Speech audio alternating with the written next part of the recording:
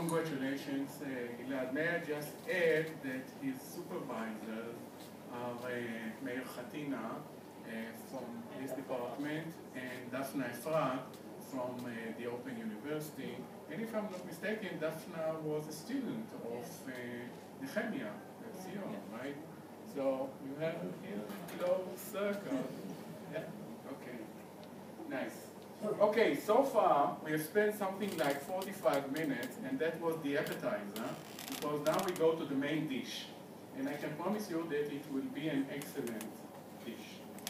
And let me introduce our speaker. I have here a very long list, which I'm not going to read, but Professor Edhem Eldem. He is from the Department of History, School of Arts and Sciences, Boğaziçi University, or Bosphorus University. And there is a long list of publications, and I saw quite a few books which were written in 3 languages, Turkish, French, and English. And because that's a long list, I'm not going to read it. The last one he edited, which is called Scramble for the Past, a story of archaeology in the Ottoman Empire between 1753 and 1914. I would just add one more thing, that Professor Edhem is curator of was the curator, right?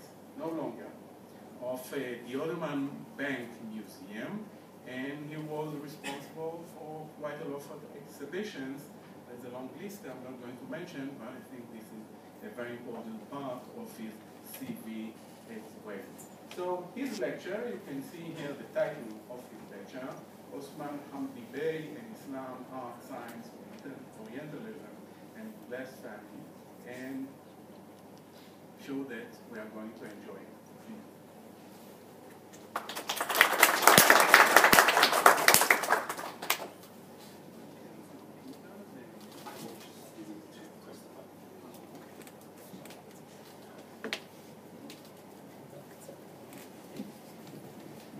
Good evening. Good evening to all. It's a great honor, a great pleasure to be here, and thank you so much for inviting me. Thank you to the Levtzion Center, to the family, to the organizers, Yad, and to Eldem, who is involved in things Ottoman in this university and is apparently part of the decision to bring me here. I have to start with a number of disclaimers. I've never worked on Africa, and I've been through the impressive CV of Nehemia Levtzion, and I've noted that we had very little in common. I haven't even worked on Islam properly. You've heard a lot about financial difficulties, so I could say that I am what you get on a tight budget. This is as good as it gets on a tight budget. Somebody who knows nothing about Africa and hasn't even worked on Islam. But then again, I looked at the CV and I heard some of the comments made by Amnon Cohen, and I can say that I do have something in common with him. First of all, an unpronounceable name. That's always something. And I have a wife too, and I'm proud to say that in our career tracks we've been through some institutions which we have in common. Our paths haven't really converged time-wise, but at least space-wise. I've been at the Wissenschaftskolleg in Berlin, like he has. I've been at the École des Hautes Études en Sciences Sociales in Paris, like he has. So at least I can claim to have some kind of a convergence with Professor Nehemia Levtzion's career. But then again, I'm going to talk about Islam in a very convoluted and perverted way, not through art history, although it looks like a presentation that would have something to do with art history. I'm not an art historian. I'm a historian, full stop. but I'm interested in what art historians have to say, especially with respect to one individual on whom I've worked extensively and intensively, which is Osman Hamdi Bey. Now, Gideon mentioned that I had recently published with some colleagues an edited volume on the history of archaeology in the Ottoman Empire. And Osman Hamdi is part of that story in the sense that nobody here probably knows who he was, but he is some kind of a hero in Ottoman history and especially in nationalist Turkish interpretations of Ottoman history. He's supposed to be the father of archaeology, the father of painting also. He's one of the first artists. So he's some kind of an iconic image of the cultural renaissance of the Ottoman Empire in the 19th century, alla Franca, that is in the Western way. Now, whether he is a hero or not is an open question, but he's an interesting guy. He's an interesting guy, and I've worked on him not only through the lenses of archaeology, but also through his biography. That's what I find interesting, to try to say something about such a complex character, because he's a painter, he's an archaeologist, he's a museum director, he's what the French call a touche-à-tout, a polymath with a little bit of a pejorative connotation, in the meaning that he's done all sorts of things. He's an intellectual who's played around with all sorts of things and never achieved anything fully. That's, I think, a good representation of where he stands, and I think that by 19th century standards, that's pretty much of a very common feature of most of the intellectual world not only in the Ottoman Empire, but even in Europe. So what I will try to do is look at how this individual looks at Islam, especially in his art. I could have added qualifying adjectives to to the title. I mean, art, science, Orientalism, and blasphemy. I could have said some art, very little science, a lot of Orientalism, and a good dose of blasphemy. That would have more or less summarized the way in which I'm going to present this topic. And what I find interesting in this case is that you can, through one individual and his work, try to analyze the way in which Islam, which is, you know, a huge concept, a huge phenomenon, a huge reality, can be analyzed in very interesting circumstances, those of Westernization and transformation as typical of the 19th century in the Ottoman Empire. I don't have to give you a summary of Ottoman history, but you probably know that in the 19th century, from the 1830s on, the Ottomans are Westernizing, they're modernizing, and therefore they are gradually acquiring a very complex relationship to Islam as being, on the one hand, some kind of a national identity, but also an embarrassing form of backwardness with which they have to deal. Osman Hamdi is really at the center, at the epicenter of that vision, and you could even see in him, as I will show, some of the seeds of Kemalism, you know, a very die-hard, anti-Islamic kind of position, because of a desire to modernize, to westernize in a certain way. So Osman Hamdi is, as I said, I mean, he's a complex figure, but there are two portraits I like of him. The archaeologist, and this is a picture that he had taken in 1883 when he discovered Mount Nemrut, the tumulus of Angelus on top of a mountain in eastern Anatolia. I like the pose because it's a conquering pose. It's really what archaeology is about. It's claiming, it's planting the flag, it's claiming a site in your name, and of course it's a personal conquest too. So lying on top of one of these colossal heads is a way of stating, I made it. And I made it not only personally, but also in the name of my empire, of the Ottoman Empire, as recently appointed director of the Imperial Museum. It's a way of confronting, of defying a little bit this Western encroachment, which is so present in archaeology. And on the right, it's Osman Hamdi the painter. This is in 1904-5, so he's much older, 1883. There are almost 25 years between the two. But this is him in his studio, finishing one of the paintings that I will talk about during this presentation. So the artist and the archaeologist.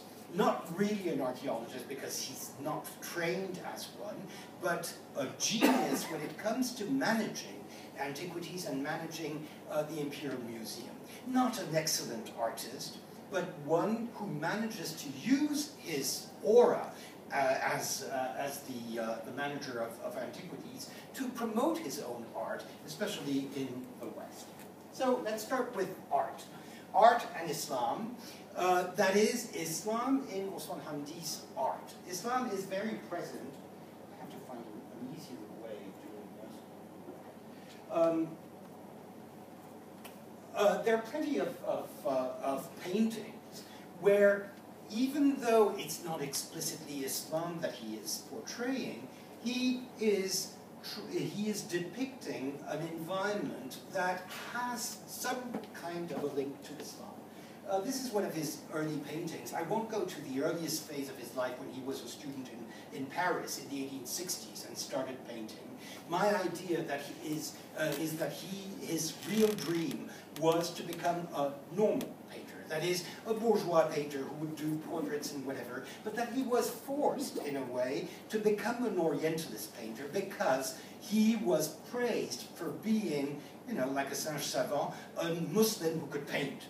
So that was something he was encouraged to do, and he finally realized that it worked fine, because that's how he sold his paintings. So in the 1880s, he has this genre he develops, which is generally a domestic interior with women, men in some kind of an ageless and frameless interior that you can recognize as being Islamic/Ottoman because of the tiles and whatever, and with some objects that do denote an Islamic presence. The book that is open on the lectern there, on the Rahle, is nothing. I mean, anybody who knows about the Quran will see that this is not a Quran. I mean, there are no Qurans with only 4 lines on a page. I mean, it doesn't make sense. And especially if you look at the detail, you'll find that there's Hamdi. The second line, you can read the Ham. And this is something he did a lot. He signed kind of elusively in the decorations. But so it's really a very detached way of introducing Islam as just part of the furniture, in a sense, in an environment that is essentially Ottoman. Sometimes the dose of Islam is a little bit the dose of, say, religiousness. Is a little bit increased, especially when he does, and he's got at least 5 or 6 versions of this painting, which is one particular türbe, one particular mausoleum in Bursa, that of Mehmet I, Çelebi Mehmet, one of the early sultans. And this is a depiction that he makes of people praying in presence, or reading in presence of that very highly decorative catafalque, the cenotaph of Mehmet Çelebi. All the objects that surround the catafalque are museum objects. They don't exist in the original türbe. They are part of the museum's collections, early collections, and you can still see some of these in the Museum of Turkish and Islamic Arts in Istanbul. So again, there is some kind of a collaging of objects and an environment that contribute to giving this authenticity to the scene. Again, the 1880s, a depiction of some kind of fictional and timeless. You cannot date them. I mean, you cannot really say this is the 18th century or the 16th century or whatever. It's ageless. In that sense, it's already Orientalist. You know, a man smoking his chibuk, his pipe, in presence of some kind of a servant who brings him a cup of coffee, or a sultan-like person coming out of one mosque, and we know that this mosque is the Muradiye in Bursa. So again, assembling objects that for themselves speak of a certain cultural and a certain religious context, but are assembled to form some kind of a scene that has no deeper connotation. Sometimes you can date them, in the sense that he also uses contemporary scenes. That is, if you look at these women standing around what is the walls of Sultan Ahmet Mosque in Istanbul, you can date that to the 1880s. This is what is called the ferace. It's the typical costume of ladies of Constantinople, ladies of Istanbul during that time. But the scene is completely invented. The colors are selected for the charm that it gives to the scene. So again, it's a manipulation, if you want, of the scene, and it's almost like a parallel of Parisians strolling the boulevards, and this would be the Stambulites strolling on the hippodrome. Again, as I said, that's another version of the same turbe revisited with something that is totally unlikely. That is, two women praying by the cenotaph. But the problem is that he never exhibited his paintings in Turkey, in the Ottoman Empire, but always in foreign lands, especially in Berlin, Paris, London, so he could get away with all sorts of inventions without ever being questioned. On the right side is a painting that he first exhibited in Berlin, which depicts two imams, hojas, call them whatever you want, who are discussing in what seems to be the interior of a mosque. And indeed, it is the Yeshil, the green mosque of Bursa, which he visited in the 1880s, and which he sketched. And he's using it, mostly from photographs, to create a scene. But what's interesting is that you can, I'll show you other examples of that. But again, the Muratiyeh Mosque in Bursa or the Türbe of Selim I in Istanbul become the scenes for contemporary street scenes, supposedly street scenes of Istanbul or of Bursa. They're never really identified. I mean, it takes the work of an art historian to really identify these buildings, because it's always a fraction of a building. It's not the building itself. It's the building as a symbol, as some kind of a theater setting, very Orientalist in that sense, that gives a context to the scene. By the 1900s, he goes into more focused studies.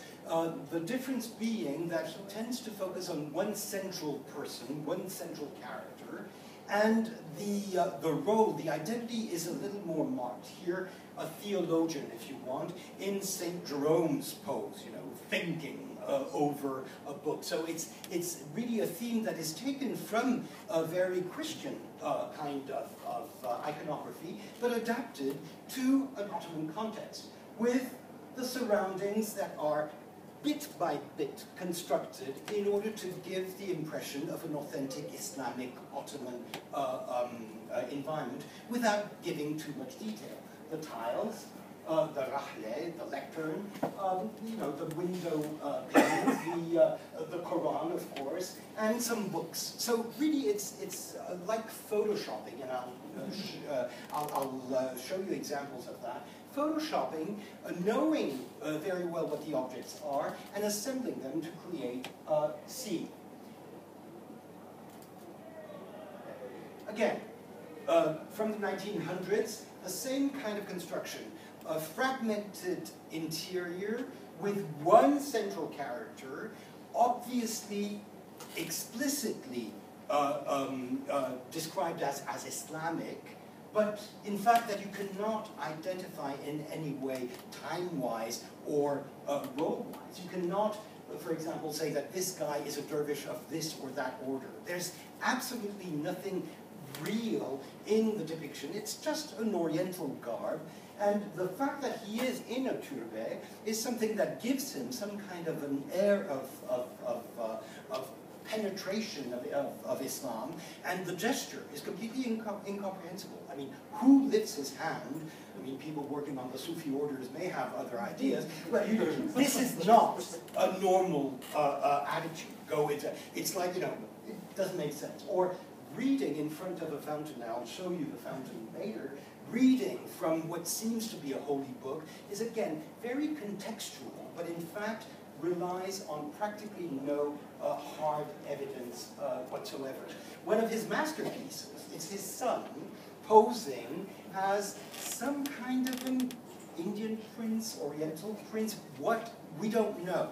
I mean, this is something that he exhibited in Paris in 1905, and then in London in 1906, and it was bought in 1906 by an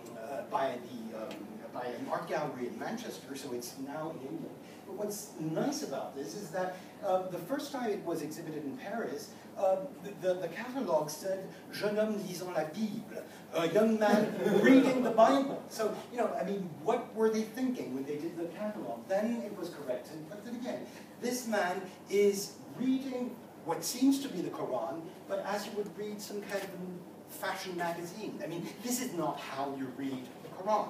This is, so it's an attitude that is nonchalant, that's very, very, very disconnected with the reality of Islam when you know it, but that fascinates Europeans.